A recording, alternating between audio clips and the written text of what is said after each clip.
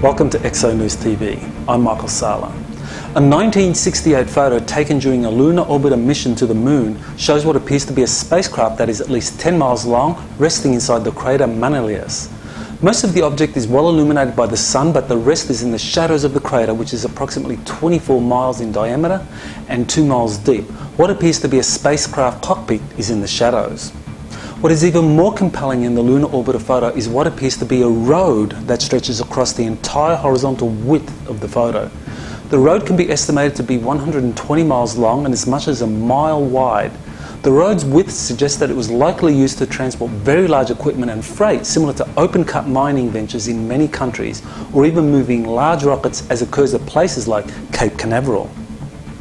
The apparent spacecraft and roadway were photographed by Lunar Orbiter 3 that was sent in 1967 to map the Moon for future Apollo missions.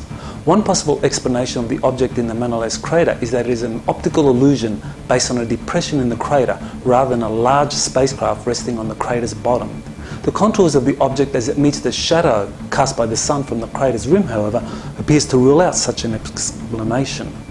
Importantly, another photo of the Manlius crater taken during the Apollo 17 mission again shows a long elliptical shaped object in the crater that is well illuminated by the Sun. The Apollo 17 photo suggests that the object in the Manlius crater is not an optical illusion. The lunar highway is clearly not an optical illusion, since a close-up shows it to be a very straight depression spanning the entire photograph's width. Using the diameter of the crater Manlius as the reference, the road can be estimated to be much longer than the 120 miles length of the portion in the photo. Lunar dust covers the surface of what appears to once have been a major road used for transporting very large cargoes. The apparent road is surprisingly straight, suggesting it is not a natural depression.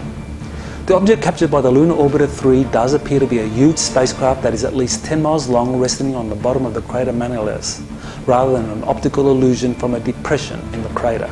The possibility of artificial structures on the Moon that is even harder to dismiss is what appears to be the remains of an ancient lunar roadway that is at least 120 miles long and a mile wide. This leads to the intriguing possibility that the roadway was once used to transport very large rockets such as that found in the crater Manlius to former launch facilities on the Moon.